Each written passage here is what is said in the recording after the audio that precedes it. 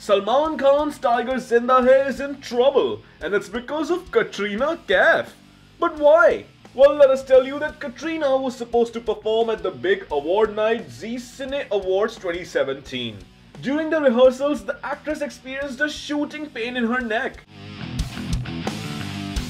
But after examining it, the doctor informed her that she injured her spine. It worsened and later she had to back out of the performance. The injury was so much that she was told to stay in bed for a few days. And with this, it might give some trouble to Tiger Zinda Hai's shoot. The shooting of the film has not yet started, but it is said that Ali Abbas Zafar will commence shooting from March 15. And if Kaif is not recovered till then, it'll delay the shoot.